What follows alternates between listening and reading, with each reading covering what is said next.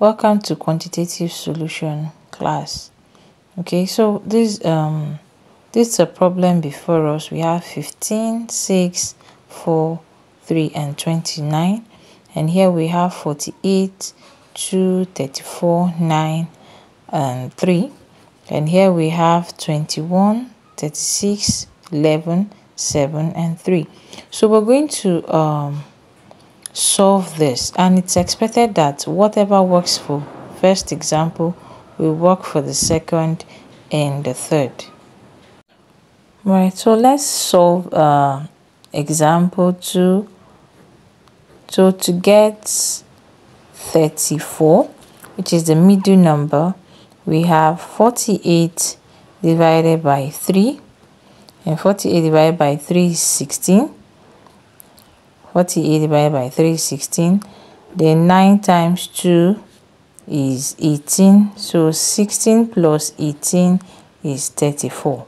So that's for that. So let's try to get 9.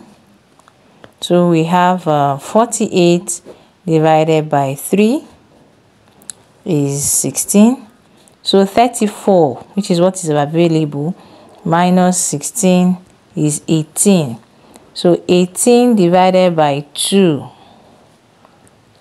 is 9. That's for 9. So to get 2, we're going to have 48 divided by 3, which will give us 16, and from the example, we have 34 minus 16 is 18. So we're going to then have 18 divided by 9 is 2. So let's try to get this 48. We can do it here. So to get 48, we have 9 times 2 is 18. 34 minus 18 is 16. 16 times 3 is 48. So let's get 3. So to get 3, we have 9 times 2 is 18.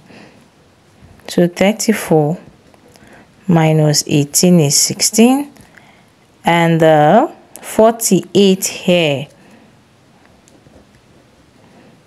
divided by 16 is 3.